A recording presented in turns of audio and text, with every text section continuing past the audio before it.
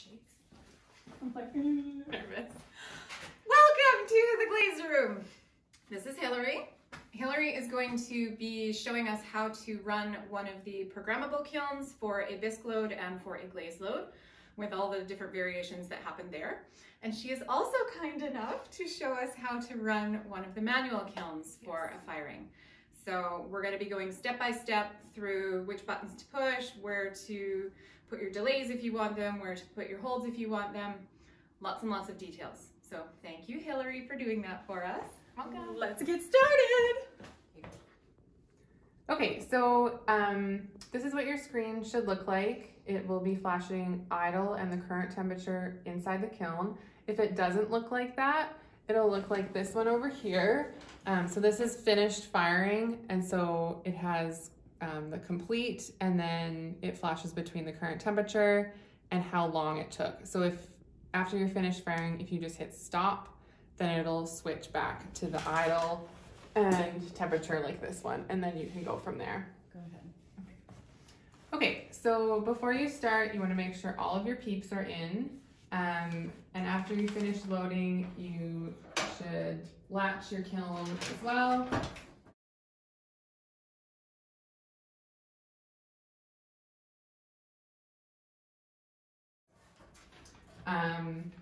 And then when you're ready to program, you hit cone fire. If you want to do a preheat, this is where you would do it. Keep in mind that this is minutes. So if you do 10 like this, that's 10 minutes. If you add another 0, that's 1 hour. And then if you wanted to keep that, you would hit enter. If you want to start over, you just hit stop and then start over. So cone fire, if you wanted to do a preheat here, you would do it. If not, hit 0, enter. Cone, for a bisque fire, we do 06, so 06, enter. Speed, for bisque firings, we always do slow, enter. Hold, if you wanted to do a hold, you could do it here, same thing, like that's 1 minute, 10 minutes, 1 hour. Yeah, okay, so cone fire. That's okay, it's okay. 0 for preheat, cone 06, enter. Speed, slow, enter, hold, 0, enter. Now it's flashing between the idle and temperature again. To make sure you did all of your settings right, you hit review, and it cycles through everything that you just programmed. And then you wait for a minute. And then once it cycles through all of these things, it'll flash between the idle and temperature again, and then you can hit start. Your on will show up. It's a good idea to just give it 1 minute to make sure you hear those clicks so that you know it's on. Perfect. When would you put in a delay if you wanted to delay this firing by like 6 hours so it would fire overnight rather than during the day? When would you input that? Right. So you do, let me see.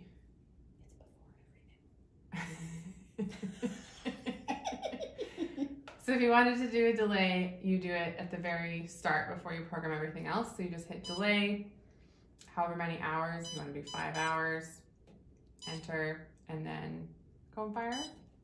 Do all of your settings, and then review.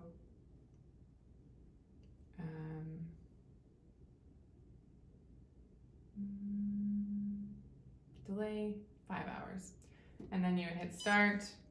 Oh, if you hit start and nothing happens, it's just because this hasn't cycled through all of your settings already.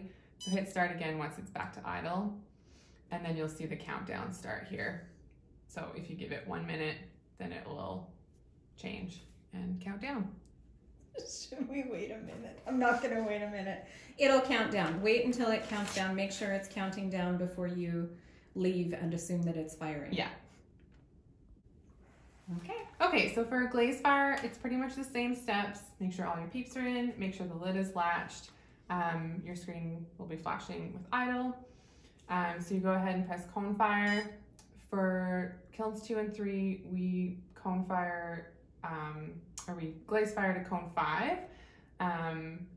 So if you wanted to do preheat, you would do it here. If not, 0.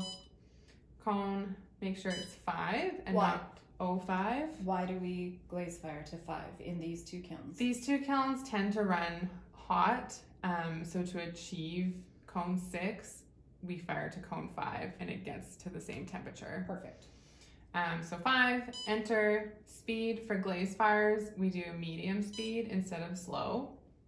Enter. Hold, if you wanted to do your hold here, you would do that. Enter, and then review.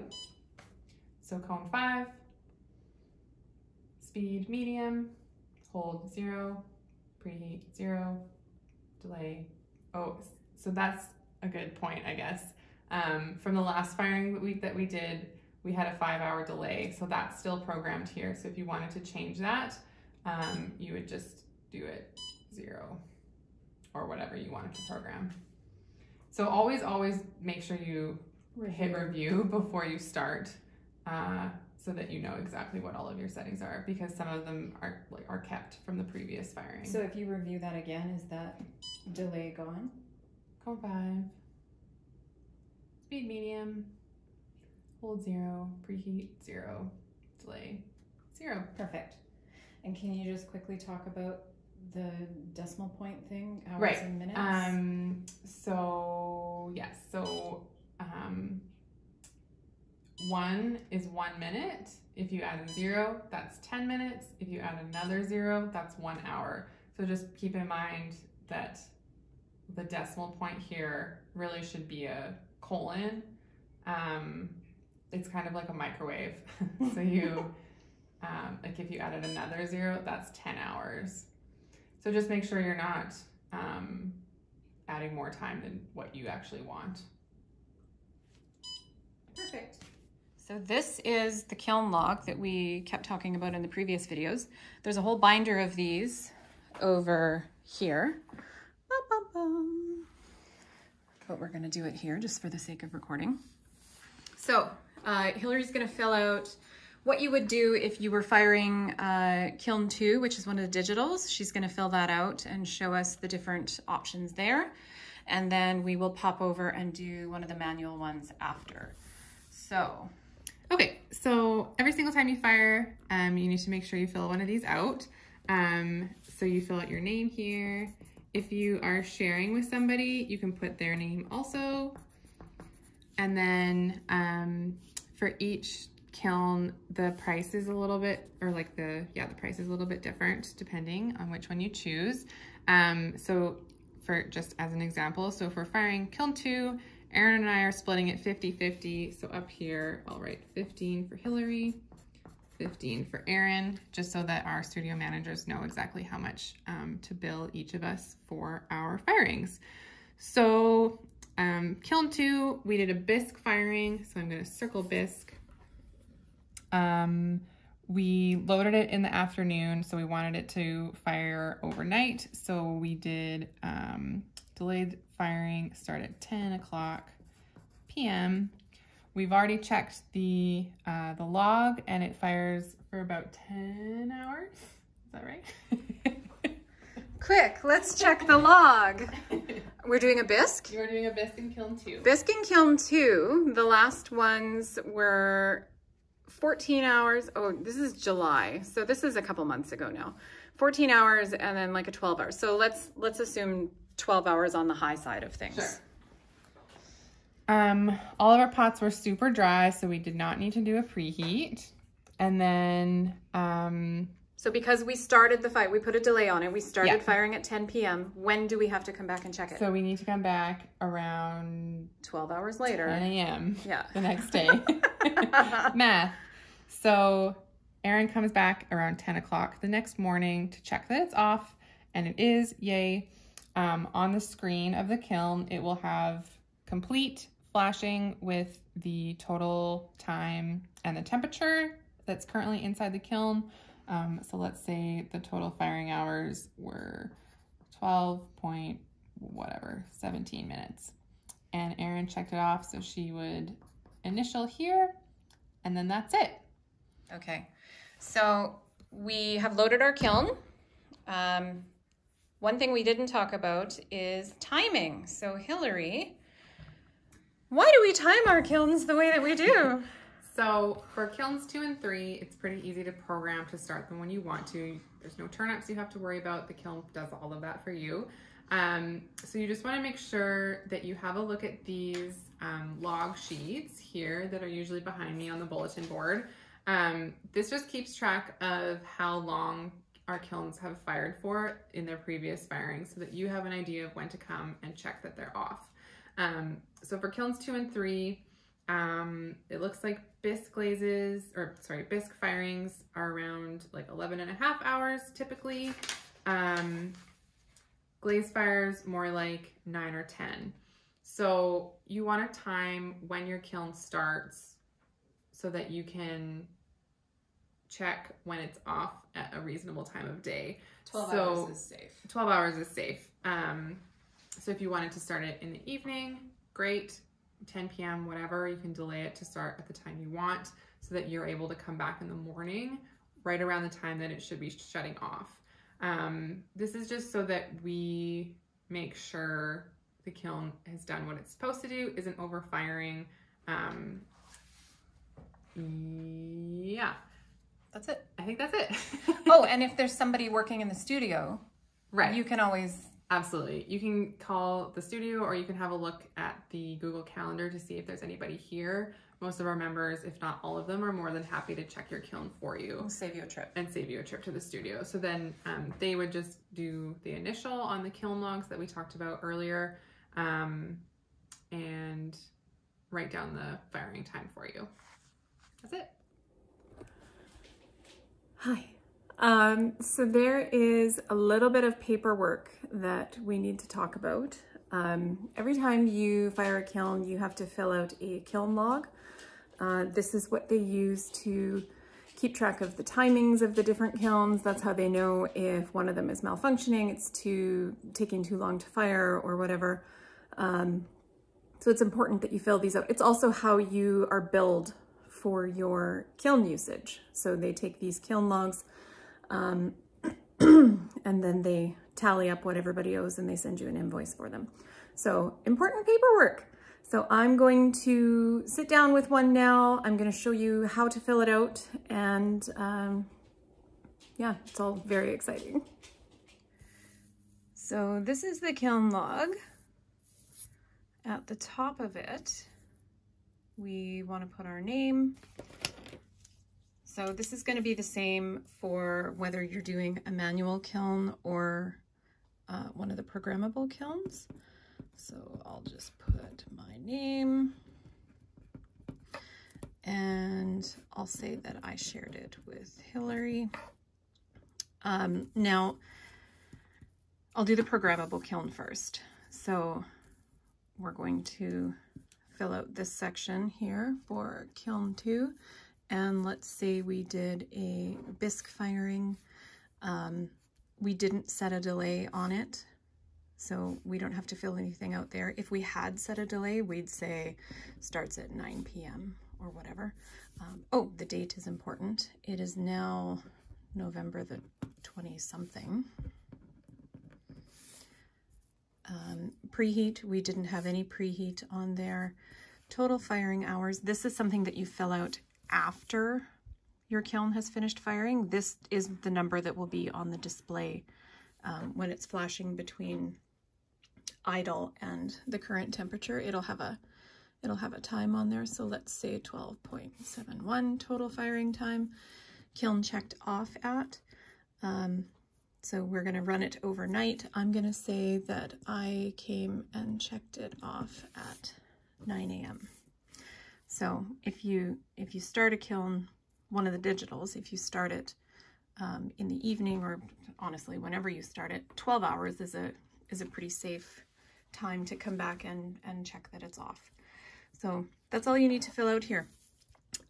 If Hillary and I had split this half and half, this kiln, we've got a $30 firing fee on there. So I'd say $15 $15. If I had more stuff than Hillary, we could say $20 and $10. We can fill that out however it suits the stuff that's in the kiln. So lots of times if you're just sneaking in 1 or 2 items into somebody else's kiln, they're not even going to charge you. I don't. Nobody wants a $2 firing invoice. So I think what goes around comes around in that regard. So now for the manual, let's say we did a glaze firing for this guy. Again, it's $30, so we can split this however is necessary up there. So this one is important. So hours on the timer when kiln turned to high.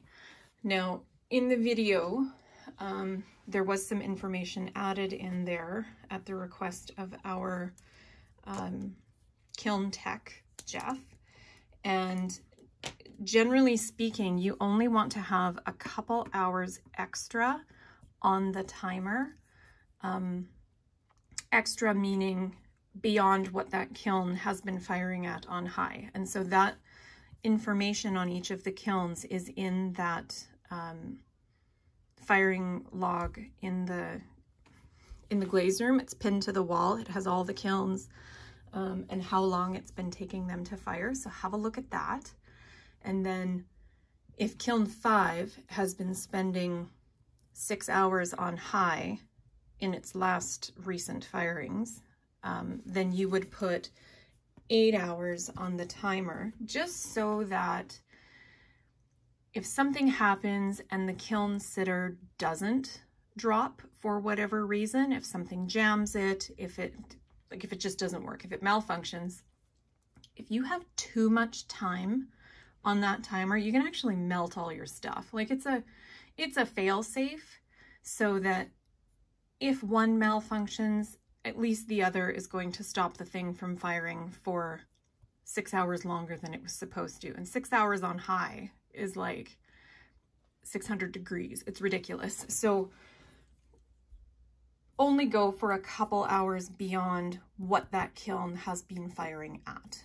And then when you come back and check that your kiln is off, you're going to mark down how many hours are left on the timer. And let's say 1.5 hours were left on the timer when you came back. And so then whoever's tracking all of the kiln times is going to look at this and say, oh, okay, it's taking, oh, math.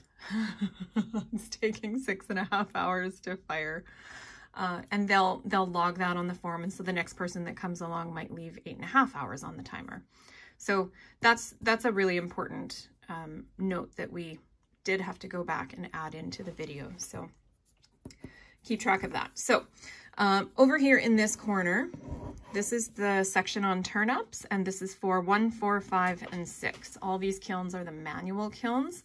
So what we're going to do is mark down when we do our turn-ups. So Hillary and I are going to do a turn-up at 7 a.m. and Hillary's going to do that. And then I'm going to come back at 9 a.m. in like that 2-hour interval. And I'm going to do that turn up.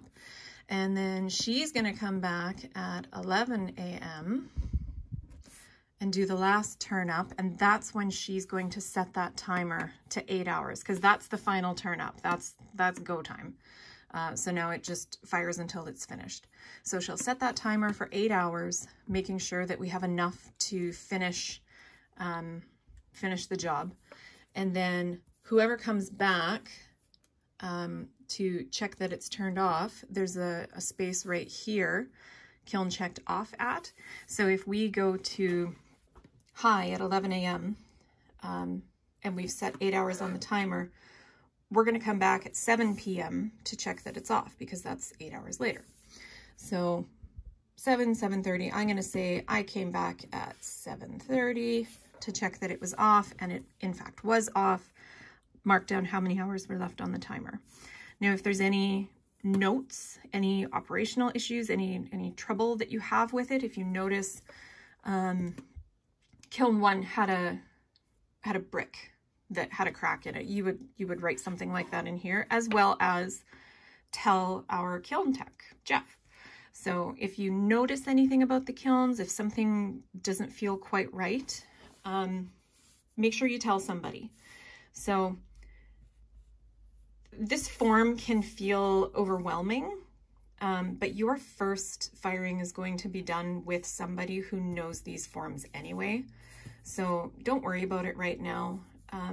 It's really just record keeping. It's not a big deal. We just have to make sure we keep track of this stuff. So that's how you fill out the forms.